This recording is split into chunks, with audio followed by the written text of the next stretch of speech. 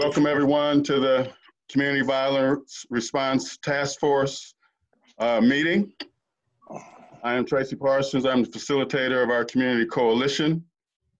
For those of you that are not familiar with the Community Coalition, it is a group in our community comprised of city government, law enforcement, our school districts, our park districts, Parkland College, University of Illinois, local funders, United Way and the Champaign County Mental Health Board, interested community members, our faith community. Basically, all of us make up our community coalition. We decided a couple of years ago, as we started really tackling and taking on our community violence issues, that we wanted to be prepared as a community to be able to respond to community needs when these incidents of shootings are taking place.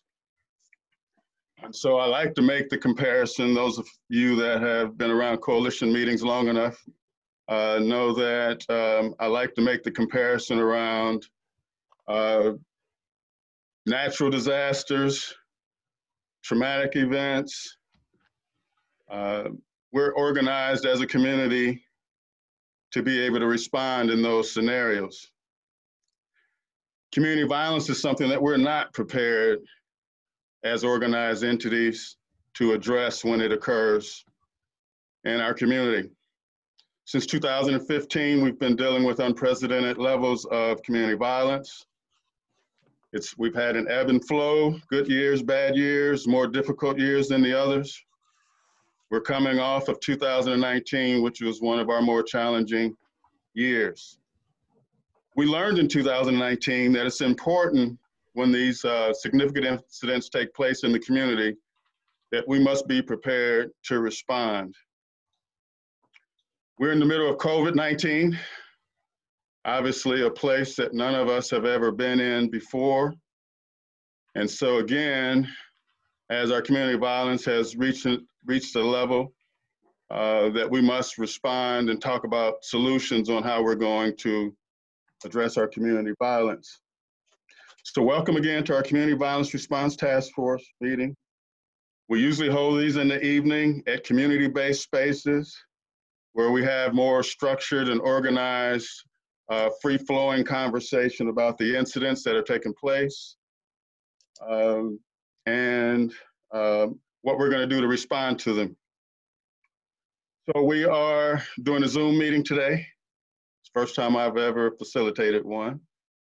We're in the middle of COVID with stay-at-home orders, shelter in place, social distancing. All of these things are issues that are impacting our ability to come together as a community. So again, thank you for joining our Zoom meeting today. I would ask you to stay on mute so that we don't have background information interrupting our conversation and our panelists as they share remarks for us. We are Facebooking live as well, this Zoom meeting. We have two individuals, Mary Catherine Roberson and Jorge Soto, are monitoring comments and thoughts and questions that you may have. The chat rooms are available through Zoom as well as Facebook for you to ask questions and share thoughts and comments. We may not get to all your questions in limited time that we have today, but we will be responding to them. We will be taking everything into an account and continuing to figure out how we bring solutions to the table to stop and address our gun violence issue. So I believe we are going on 4 weekends in a row, it may be 5, where we've had significant gun-related activity taking place each weekend, as well as we've had incidents throughout the week.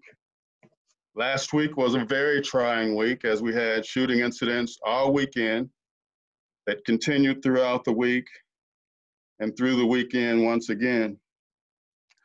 Last year, we had a record number of shooting incidents in our community. We are ahead of that pace as of today's date. Obviously, whenever you start losing life, it's unacceptable.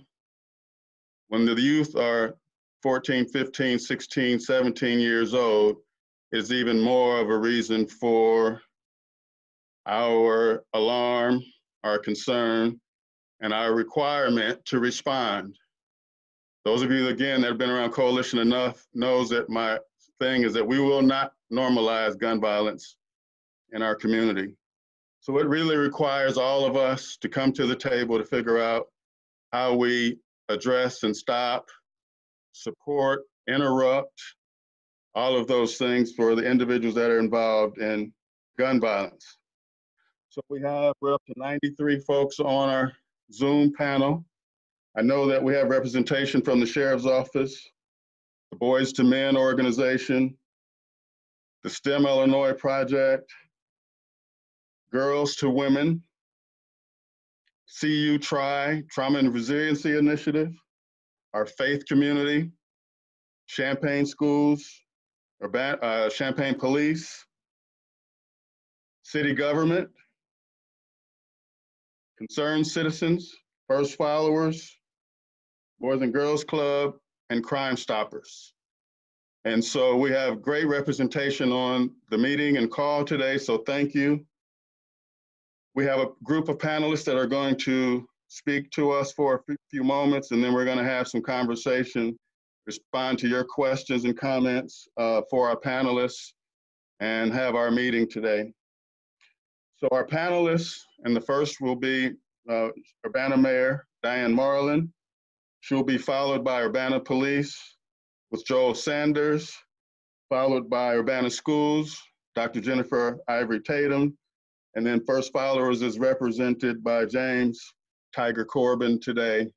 So panelists, you have a few moments to share a few thoughts and ideas, and then we'll move forward from there. And I know there's a number of other organizations that I didn't mention. No slight intended. Much love and thank you for being on the call. Mayor Marlin, please.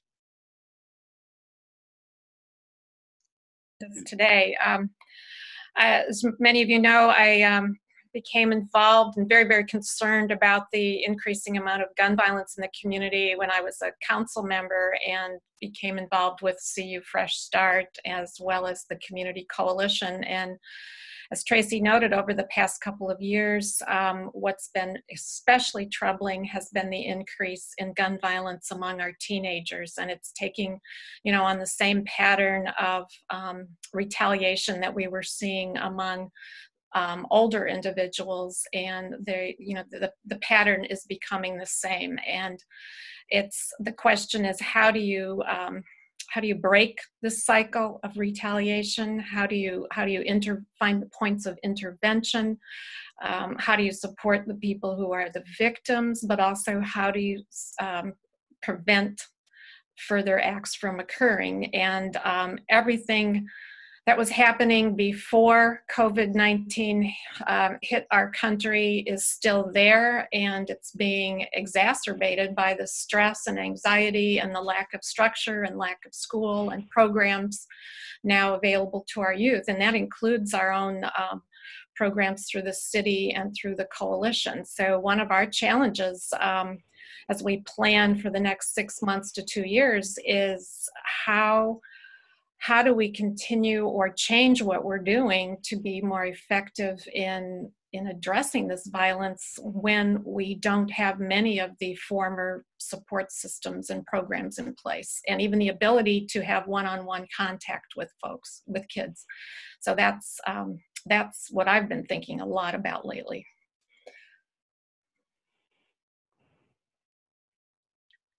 Okay, great. Joel, Urbana Police. Hello, I'm Joel Sanders. For those who don't know me, I'm the patrol lieutenant here with Urbana. I don't want to take a lot of time just talking so that there's more time for questions and answers as we move forward. I do want to thank the Community Coalition for the opportunity and hosting this meeting. As everybody on this screen knows, that we can't arrest our way out of this. We can't. This isn't just a law enforcement issue. This is going to take the community problem solving and working together in order to find a way to get out of the as Tracy put earlier, the weekend after weekend after weekend issues that we're dealing with. So we're here to answer questions and here primarily to listen to what the concerns are and how we can help affect and solve those concerns. Thank you, Joe. Dr. Ivory Tatum? You have to unmute yourself there. Thank you. So yes, as you guys all know by now, we have been out of school for several weeks. We're going to continue to be out of school between now and the end of the school year. And right now, that is our biggest challenge. We worked very, very hard this year. We know who some of the our youth are who are around guns and have access to guns. And so we've made lots of personal connections with those students while we were in school, you know, one-on-one, connecting them with, you know, it's all about the relationships, right? Many of you on the call know that. So making sure that they have contacts and personal people that they can go to. Our clinical professionals have done a fantastic job. We've connected with families. I've talked with families. We had some earlier incidents in the school year that prompted us right away to wrap around some of these young men and the young ladies associated with these young men. And really were, I feel like making some progress, but now not being in school has pretty much limited our ability to do any of that. You know, we're not able to get our kids in groups and talk to them. We're doing our very best through the remote learning process to reach out to students via phone calls and emails. But again, you know, that is a challenge moving forward because we have some youth that have not engaged in that process. We're talking to their parents. Teachers are doing their very best to make connections, as well as some of our support staff to reach out. So I think our biggest challenge right now is how can we reestablish some of those connections that we had already established when we can't see them in person. We can't really get together in groups, you know, and all of those constructive activities that we had going on during the day and after school are not an option for us right now. So those would be our biggest challenges. We're trying to work with parents, you know, but again, it's so not personal when you're sending emails and making phone calls and not being able to go and sit in somebody's living room and have the one-on-one face-to-face. So we're going to continue to do our very best to engage our youth and tap into the relationships that they already had, to encourage the boys and young men that we know are attached to our youth that have had these incidents happen in the last week or two, to just encourage them to disconnect as much as they can and really not get into that peer pressure of what is happening right now and being associated, the group mentality, and try to break through some of that. But again, that is our ongoing challenge. Thank you. Tiger?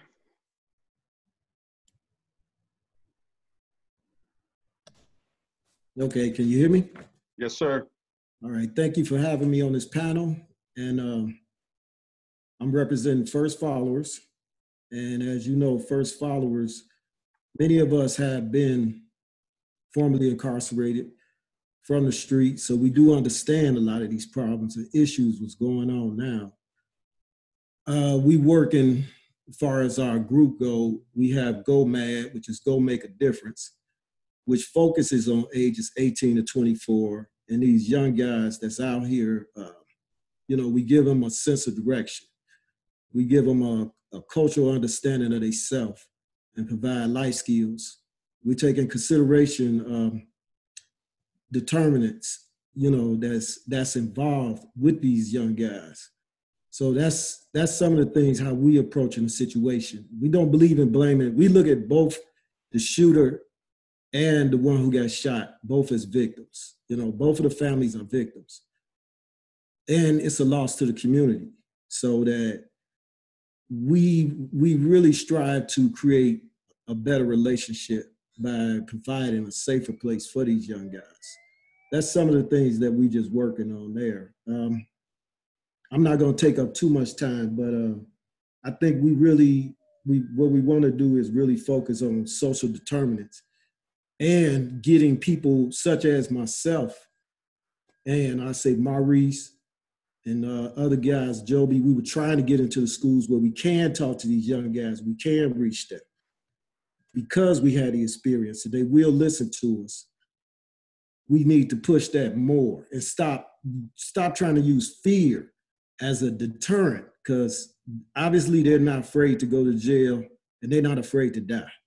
So we need to reconnect these guys into giving them a purpose or showing them a purpose, because jail and fear factor is not working. So with that being said, that's all.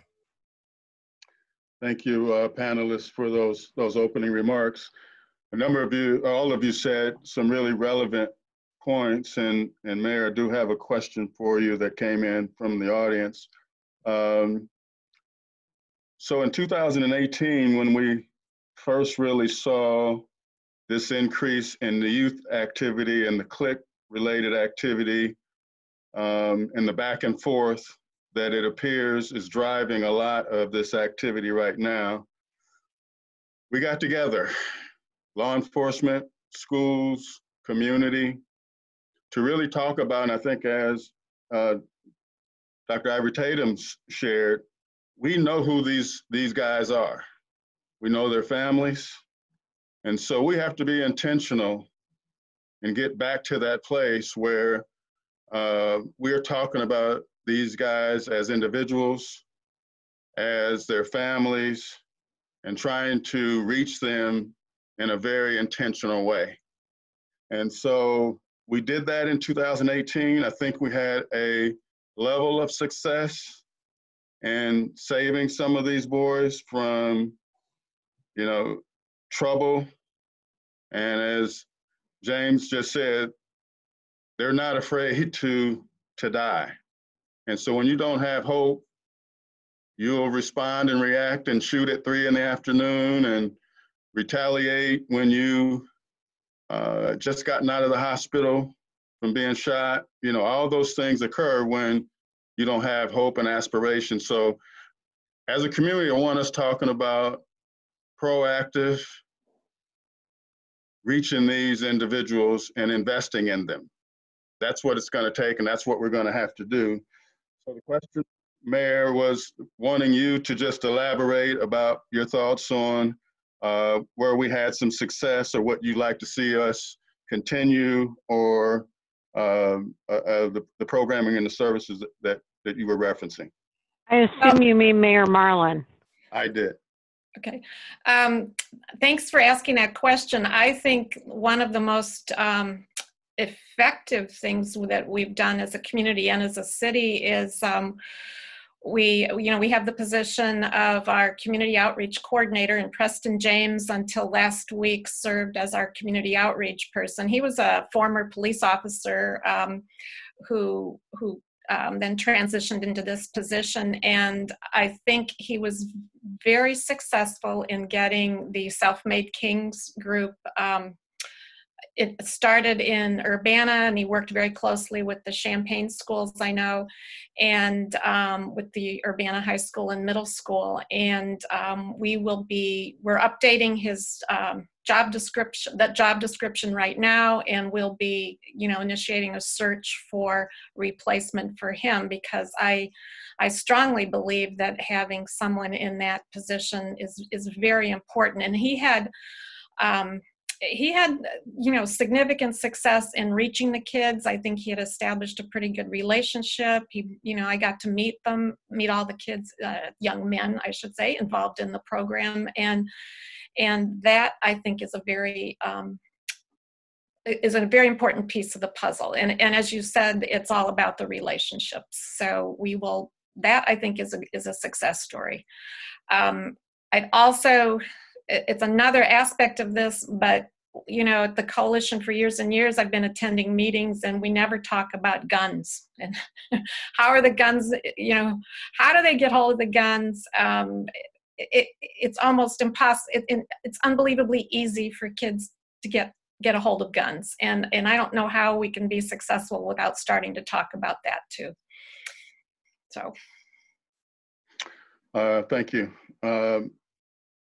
I do agree with you that the motto that we have as it relates to the goal-getters as well as the self-made kings was a very intentional approach to young men that we knew that were on school radar, struggling at home, in the community, and on law enforcement radar.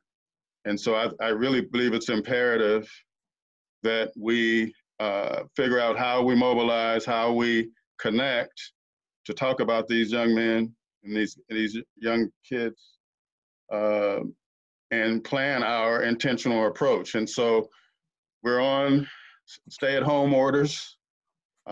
Social distancing is the environment, but we're going to come out of that. And we want to come out of that prepared and ready to address these young folks immediately. And so it really does require our attention. So I omitted in thanking the city of Urbana and hosting the meeting today. We do rotate these meetings between Champaign and Urbana. And when we started talking about this event, it was the Urbana shooting incident that started the conversation. So that's why we're in Urbana, and Urbana's the host. Mayor Finan was able to join us today, so she is also here as part of the team that's here today. So I got a question around, and Tiger, I'll address this to you. You kind of opened up the idea of those individuals that have the lived experience that many of these young guys are going through. How do we increase getting you guys connected and in front of and working with these young guys? Those of you that have been where they are. Talk to us about that, please. Well, I would say we could start by getting us in the schools.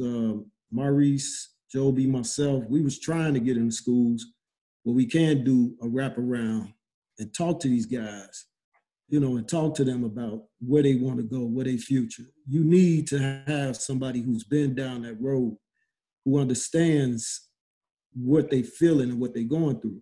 I understand it because me, myself, I never thought, like when I was younger, I never planned on making it to C24. Never. So to be 50-something now, I just didn't plan to be here, So when you got somebody who's not planning or don't see a future, there's nothing that can really hurt them, and they don't see themselves as, or they not making decisions on a long-term basis. Someone that has the idea of, well, I'm gonna be a doctor, a lawyer, he or she won't make them type of decisions.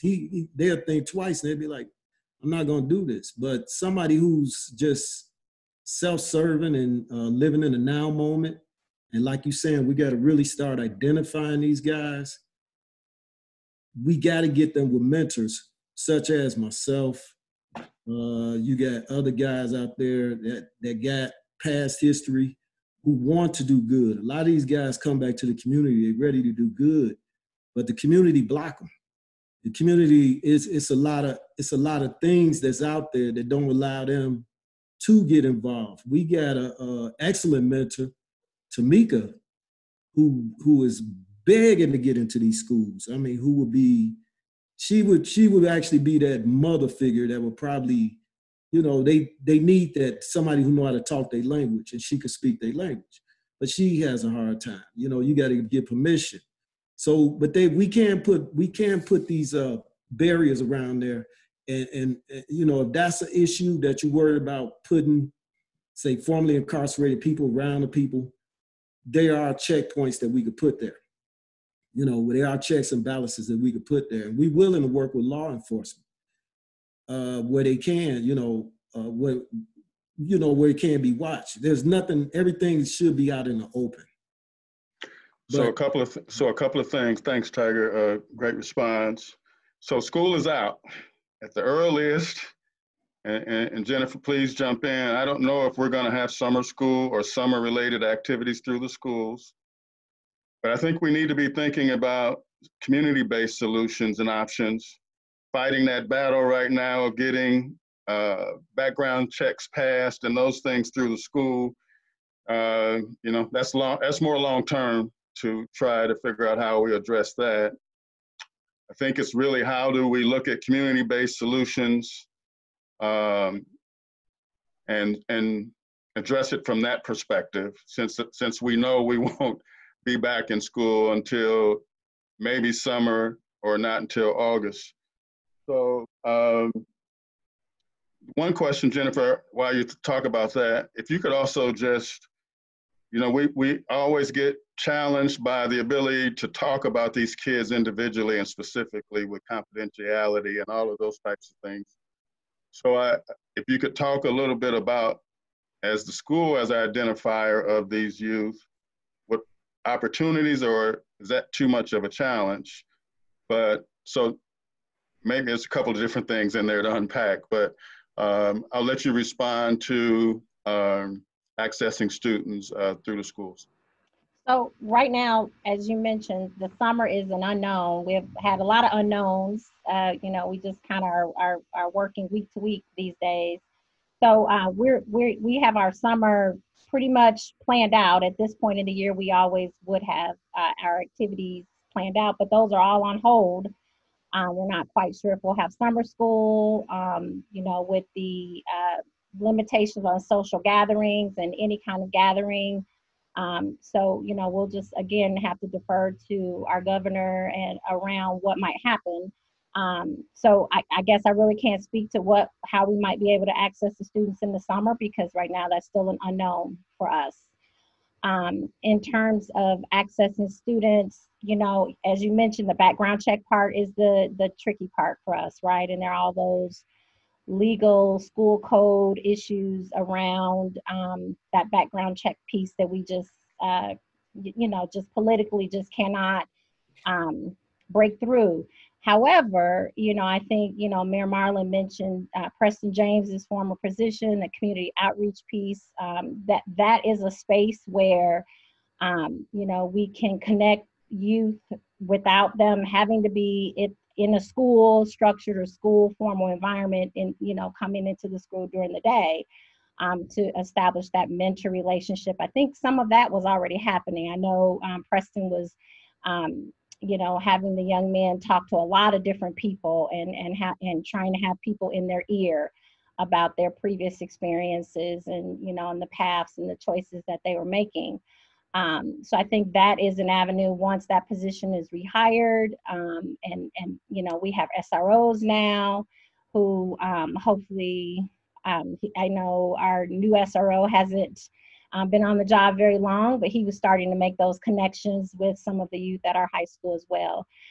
So we know that's tricky too, right, for our African-American youth, that connection with the police, but that was something that we are committed to and very intentionally we're trying to establish that connection. So I think there's still a space to, have James and First Followers and people like that still be involved with the youth, where it doesn't have to be through that formal, I'm in the school every day process, if that makes sense.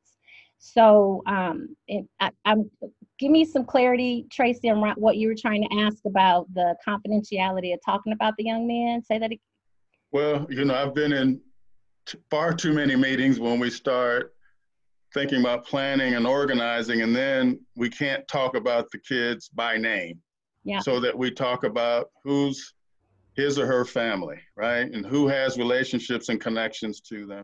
So we can't talk about these as individuals. And so I'm thinking about solutions that helps us not have that be a barrier, right? So how can we talk about John Doe who we know has been struggling. He's on law enforcement radar. He's struggling at school. Mom is saying, I need help with him. Like, how can we talk about him in those terms so that we, whether it's First Followers, whether it's Boys to Men, whether it's the Boys and Girls Club, we're able to look at individually what the work Reverend Comer's doing. Sure. We can talk about them individually and what might be the best solution. So that's, go ahead, yeah. So I think, you know, I've been around for a long time, just like you, and I'm a very much of that wraparound mentality, right? So I've sat in several meetings this year where we have a parent involved. I mean, I think that, you know, the first thing is having that parent involved, having the parent agree that as a group, we're going to talk about this situation and be honest about where we are with it. And if the parent gives the okay, you know, to release and have, you know, me at the table and you at the table and an advocate at the table and, you know, a mentor from First Followers at the table and, you know, have all these people in those spaces where we can have those one-on-one conversations about, you know, what are we going to do and how are we going to break some of the cycle. I think that's how we can do it individually. I think we know who's involved at our high school and even at our middle school now. You know, it's younger and younger, right? So we know who the cousins are and, you know, the uncles and the friends and, you know, so we know who those connections are. And when we want to break those cycles, we have to do it through the family, and we have to be able to, you know, the parent agree that all these people can be at the table and we can talk about this and hit it head on, because you're right, we do have that confidentiality where we can't talk about, you know, they're still children, even though they're acting like adults, they're still kids, so we need the permission to be able to do that.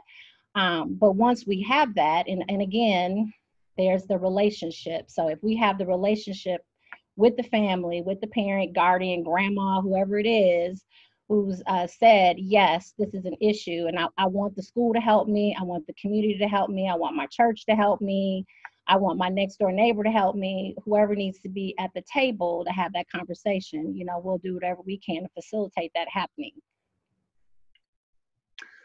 Great. So I'd like to definitely get that on your radar to help identify who these students are, what do we need to do to get releases from families, so that we can talk about these individuals directly and to the point. There's been a number of comments, and please, like I said, we might not be able to answer all the questions in the comments, but we are capturing them, so please share them. There's a number of comments around social media and its role that's playing with young folks today, and that ability to create who they are through social media. And it is a driver. And what kids today are putting on social media directly, Mayor Catherine has been monitoring it for us the last couple of weeks, and they're having their arguments directly on social media. They're talking about getting together and getting at each other and all those kind of things right there for us.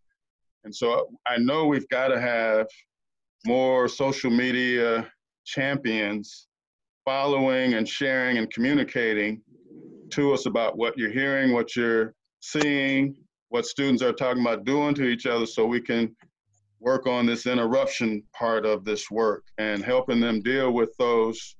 We've got a number of unbelievable trained professionals that know about interruption and know about how to deal with the trauma that many of these kids are having, that they're expressing through gun violence. And so we've got to have and understand stronger connection to social media and what role that plays.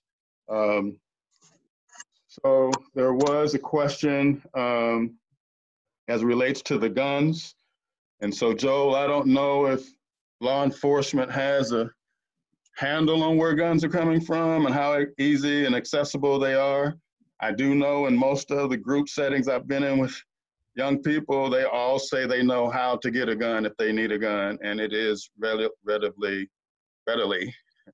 available to them. So I don't know if law enforcement has any insight on that and thoughts on that.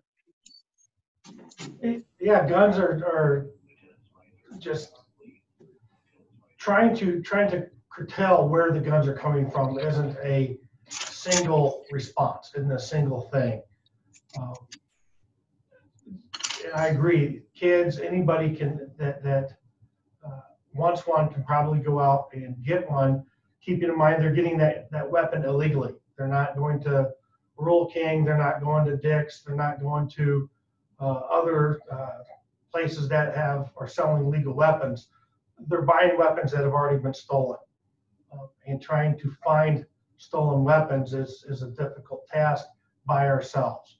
And this is one of the places that us partnering with the police, partnering with the community is extremely important, because as much as the youth know where to go get weapons, others in the community know where we can go get weapons. I got a phone call recently from somebody who wanted to remain anonymous, but was wanting to tell me a lot of information about another community and where weapons were in that community. But the individual was very hesitant to then contact that local police department and give them information specifically so the police could react to it. Having information, having actionable information is two different things. And so working and partnering with the community to get actionable information and building a case and chasing those weapons is very important. And the only way we do that is through a relationship. You have to trust the police have to know, trust you, and we've got to continue this kind of stuff, and not just at my level, but my officers' level, and getting my officers into more community meetings, and getting my officer more into the community, so that the community knows the officers and the officers know the community. Do we have identified task force or officers whose focus is this gun issue and how to look at them? Or are there intentional officers where that's main part of what they're doing? So the street crime task force, I can't speak today, working out of the CPD, that was part of their mission was, and in fact, they started as a gun task force. Unfortunately, in the COVID days, that whole unit is on hold for right now. We've incorporated one of our members back onto the street here. So they exist, and as with the guns come the drugs, with the drugs come the guns, and they're focused on that. But in today's environment, in the last several weeks, it's been more difficult to keep them out there and keep them focused on this. Okay. Trying to address the questions as they're coming in. So there's a question around a gun buyback program. I think it was 2015 or maybe 2016 when we did do a gun buyback program. We held it at Stone Creek Church in Urbana. I don't remember the numbers of guns that we got off the streets that day. They were not returned or brought back by the folks we wanted the guns from, but we did get a significant number of guns off the streets through that. Maybe not from the folks we wanted them from, but it may be time to revisit that. I think everything should be on the table at this point, and so we've made note about gun buyback programs, and it's been a number of years since we've done one, so maybe it makes sense to revisit it. Okay, so can I add one small thing? Whenever anyone asks me what they can do about it, I always say lock your car and don't leave your loaded weapons in your car, because we've had a number of, that's where the kids know that's where people leave their guns. And we've had weapons stolen from cars, which have then later been used to commit crimes. So one easy, you would think it would be easy, but it's unbelievable how many people still just leave their guns and purses and laptops and valuables in their car. But the guns are just, the kids know that's where they can find guns, or they're laying around the house, people's houses. And so a gun safety approach is a tiny thing to do, but at least it's it's something. And especially these days when kids don't have anything to do, then unlocked cars are even more attractive, you know. So there's a, yes. I was just going to second what Mayor Marlin was saying there. Okay. That it amazes me how many motor vehicle burglary reports we take where somebody has left a loaded weapon or even unloaded, but left a useful weapon inside a vehicle that nobody really had to break a window to get to. They just open the door and take a gun out of there. And it's amazing to me that as one who owns my own guns, I would never think of leaving that expensive and deadly piece of equipment just accessible to anybody. I mean, that is just the height of irresponsibility. Yes. Yeah. I know that we've tried through coalition meetings to convey that message regularly about locking your guns in your doors and all those things, but it continues to be an ongoing issue. So let me address the issue of youth messaging, because that's come up a couple of times on the comments. And so we've been working through the coalition to help identify youth to do messaging, specific messaging to youth through traditional and non-traditional means. And so if you as an organization or as an entity has been identifying youth for messaging, would love to have those through the coalition so that we can continue trying to get peer-to-peer messaging to youth. We do have developed a couple of messages that are more COVID related, but obviously our ability to message young people directly to each other is a really important part of this that we want to do more of. So again, we're looking for messaging for youth, by youth. And so I've been learning about TikTok. Didn't know anything about it until a couple of weeks ago. And so we're looking to do some messaging to youth through TikTok.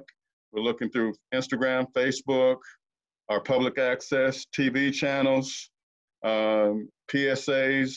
So all of the full gamut, we're working on pulling those together. And we've identified, probably not surprisingly, a number of young ladies for messaging. So we are looking for some young guys that are more street-based to come help us convey messaging. And so whether they put it together on their phones or whether we use the city resources, whether it's all the means possible, we want to do more youth messaging right away. So we are looking for those and wanting to get that out on all forms of media, youth, conveying messaging to each other. And so I did want to get that out, as there's been a couple of messages as it relates to social media and its impact and its role that it's playing with young people today. So I wanted to get that out to the group.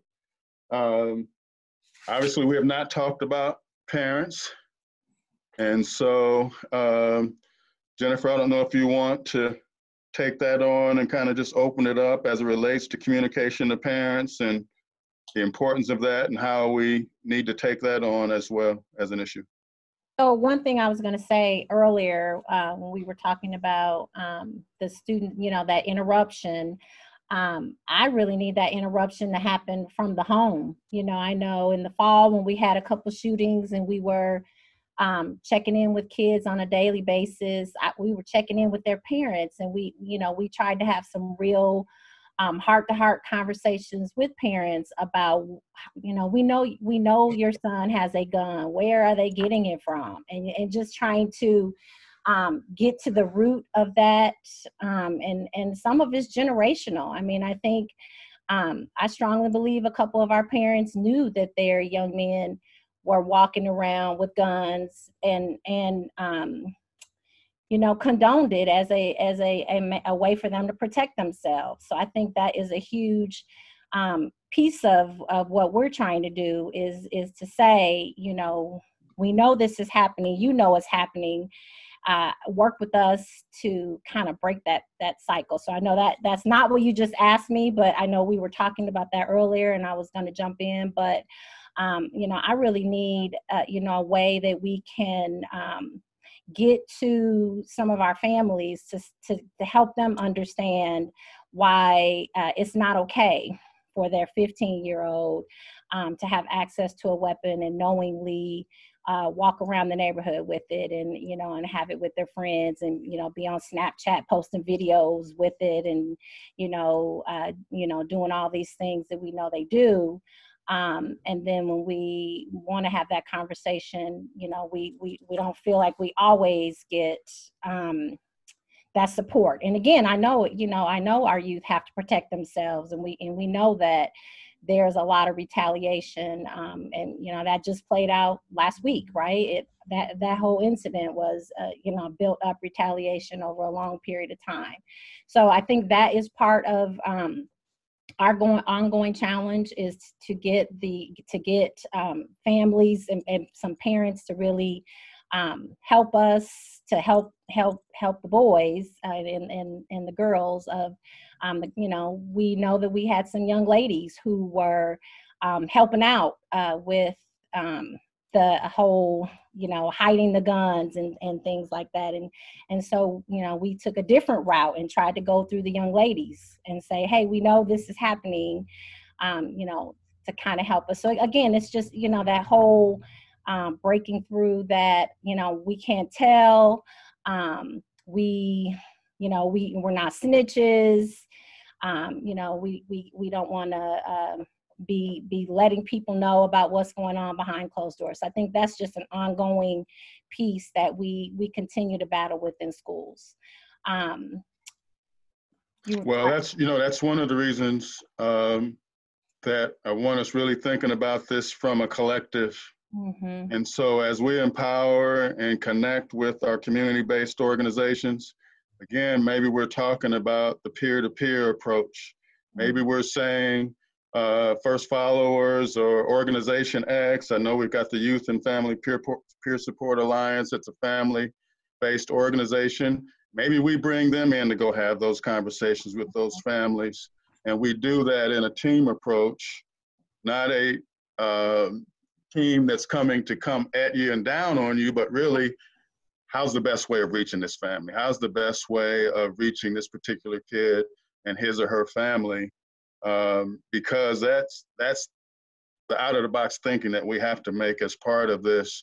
I'm pretty clear on certain kinds of kids I connect with and certain other kinds I don't, right? And so that doesn't mean that we have to give up on trying to reach that kid and that family. And so the other part of this that I want us to really be open about and understand is these numbers are not huge. So 2 years ago, when we first sat down to do this, it was about 50 boys in Champaign schools between Central and Centennial, and it was about 20 boys in Urbana schools. And so those numbers are not that significant that we can't wrap each one of those boys and their families to help address their needs and all of that. So I know there's been a number of comments around, as a community, we've got to invest in these marginalized communities. We've got to look at what we're doing to invest in the need, the infrastructure, jobs, access to jobs, access to resources, so that these kids and families aren't always fighting from behind. And that's something we have to take on as a community and not be afraid to say, is that we've got to invest in these kids and their families. As Joel said, we can't arrest our way out of it. It's not going to be a singular focus. It really is going to be looking at how do we as a community provide the direct supports and resources into the hands of these kids and families if we want change. I know I get the community brothers always say to me, okay, Tracy, you want them to put the guns down? You want them to do something else? What is there for them, right? What is there for them? So I want us all thinking again out of the box about how do we collaborate, how do we connect, where's the best places to put these resources in, so that, again, we get the best approach and the best outcomes for these kids and their families. We all need those wins, and they do as well. So we have about 10 minutes left, and I wanted to bring Dawn in from Crime Stoppers. Through the coalition, we've invested in Crime Stoppers to strengthen programming. Again, we don't want neighborhoods and communities to normalize our gun violence and think that this is okay and just the way that it's supposed to be. And so Crime Stoppers has come in and partnered with us through the coalition to help address our gun violence. And so Don, you've got a couple minutes here to talk about Crime Stoppers. Thank you, Tracy. Crime Stoppers is a group of citizens that have come together, and we exist to support law enforcement and to also provide a safe and anonymous way to give us information on crimes. And we want everyone to know that we are truly anonymous. We spend money on tech in order to ensure that if you are sending us any information, it is completely anonymous. You are only identified by a code number throughout the entire process. And it's okay to tell us. As Jennifer was mentioning, you know, they don't want to say something about it because they don't want to be seen as a snitch. Well, we don't know who is telling us this information. So please give it to us and do the right thing and get the information in. We have 3 ways of getting you to get information to us. We have a phone number, 373-TIPS, that's 373-8477. You can call, again, anonymous. We don't have caller ID. You're not identified in any way. And then we also have an app. It's called P3 Tips, and it's a free download on iPhone or the Apple Store or the Google Play Store. So that is easily put into the hands of the youth. You know, obviously they're on their phones all the time. That's an easy way for them to get information to us. Also, you can go on the website. It's 373tips.com, and again, give a tip there. All anonymous ways. And another thing that we can do is we can also accept videos or photos through those ways. Again, the metadata on those videos and photos is completely stripped off, and it comes to us completely anonymous. We don't want your name, we just want your information. That's all we want. And so, you know, any small piece, you could be a neighbor and have a video camera and something occurred down the street and maybe you caught something on there and you still don't want to be the person that is giving that that information without being anonymous, and you can easily do that as well. We do pay cash rewards up to $1,000 on any information that you give. And back in January of 2019, we also established the Illegal Gun Bounty Reward Program. And what that is if you give us information that leads to an arrest of someone who has used a gun in the commission of a felony crime, you are automatically eligible for the max reward of $1,000. And over the last year and a half, we have approved 17 of those paid. So we've paid out $17,000 in rewards, cash, again, completely anonymous. And we've taken 28 guns off of the streets. And many of those were stolen or defaced guns as well. And what we're, obviously we want to get that information out. That's why we participate in these forums as well. And then we want to help in getting that information to the youth. That's one of the things that we've struggled with is getting that information out. And so whoever might have some ideas around that, we are open to hearing those as well. Thank you for sharing that. So Mayor Catherine, I want you to share with our audience how they can connect with you, and we're capturing, again, all of the comments. We want to be able to respond. We want to be able to share next steps. The Community Violence Response Task Force is a volunteer entity. Karen Sims is our point person for our community group. We are open and want community involvement. It's a place for us to connect. It's a place for us to link. It's again, all volunteer group. And we would love to get all of you interested in working and providing the solutions. I'm looking at the comments and I love them, right? So where can we find those additional community spaces to help work with these kids and families? Where can we put those constructive responses in place? And yes, community, it's gonna take resources. Yes, it's gonna take money to solve this. And so all of us are dealing with the devastation of COVID-19 as it is chewing up resources, or we're not gaining resources because we're home. And so we're not going to be allowed to use it as an excuse of not investing in our kids and in our community. And so just got to get that out on record. But Mary Catherine, if you can just share contact information, and it is a place for you to connect and get on board and involved. Absolutely. So I did share my email both in the Facebook and as well as the Zoom.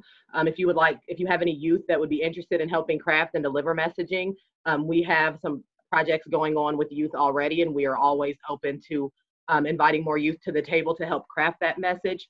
In response, there was a question about why there weren't youth on the panel. I would just like to say that some of the youth who are involved do not want to, it's not comfortable to be on a public panel talking about where people who are their age get guns from. So we are mindful that there were no youth on this panel, but we are considering their conversations, their contributions very seriously. And we are asking that if you can make those connections for us, please reach out to me with those. I also see Tracy Days from Dream has put some information about ways to connect with youth who may be involved in some of the shooting. So you can reach me through email and, the coalition through email, also our Facebook page. We are there at Walk as One, and we are available and we're ready to take input. And we agree that we need this community to come together. And I think that this panel of partners really represents and demonstrates our commitment to do just that. So thanks everybody for being involved, and feel free to reach out.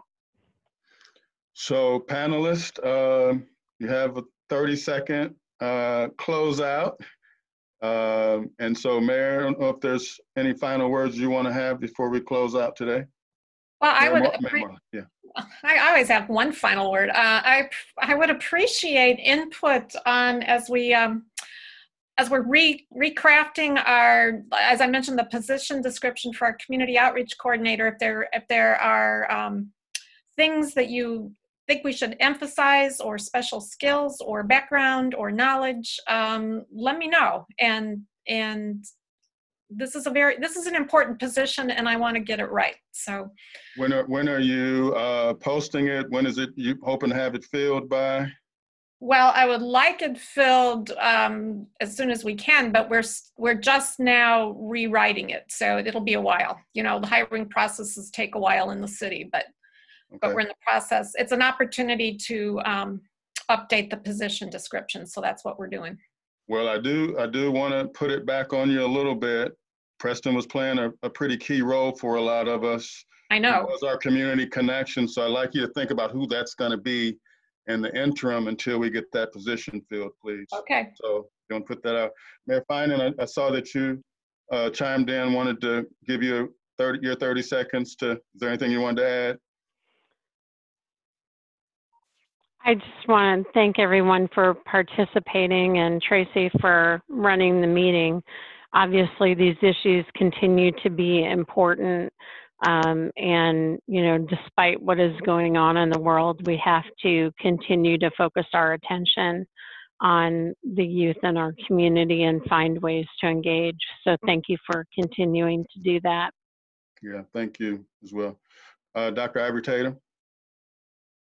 Well, I guess in closing, I would love, we've been talking about constructive, what are some constructive activities that we can, come up with for our youth right now, considering we cannot have them in gatherings and at schools and and things like that. You know, what are those one-on-one, having 14, 15-year-olds sitting in Zoom meetings, or, you know, phone calls, or, you know, that's not the way to engage them right now, is through the platform that we're in right now. So what are some of those other ways that we can, you know, we can't go, I mentioned this earlier, we can't go sit in their living rooms and, you know, and have chats like we normally would. So, you know, I know the Boys and Girls Club is on. I think I saw Sam Banks and some others. So, you know, and Tracy. So, you know, what are those spaces where one, you know, we, as you said, we can get those releases from families. I mean, we want to have a space to be able to have those one-on-one conversations. So what might that look like, since it can't happen in the schools right now? Yeah, and I know that Champaign Schools is on the line as well as Ready. And so I really do want you all thinking about who are these intentional group of boys that we need to be connecting with, and who are really high flyers that we need to pour and invest in. And Joel? girls, I'm sorry, Tracy. Yeah. I don't want to forget the girls. I mean, you know, because the incident last week, they were riding in one of the girlfriends' cars. Yeah. You know, so I think it's important that we make sure that we keep our young ladies as part of the conversation too. So. Yeah, I agree with that. Thank you for pointing that out. Yeah, very important. Joel Sanders? Sure. One of the thoughts that popped in my head as we're having this conversation is one of the things we've done with the homeless population and mental health here in Champaign County is built relationships so that the peer-to-peer, which is essential in getting help to that population, is at 3 o'clock in the morning or 2 o'clock on a Sunday afternoon. If one of my officers comes across somebody, we've got resources we can call out immediately, or people we can talk to immediately. And I don't know how this translates into the youth violence, but listening to James talk makes me realize that we need to be able to have a much more communication between law enforcement and the individuals in our community who lived the life and got out and became successful. And how do we connect those individuals with these youth in a more timely and fashion? And that's another conversation much longer than what we have on here. But I think with first followers and law enforcement needs to sit down and figure out how to more effectively make those connections on a much quicker basis. Yeah. Tiger?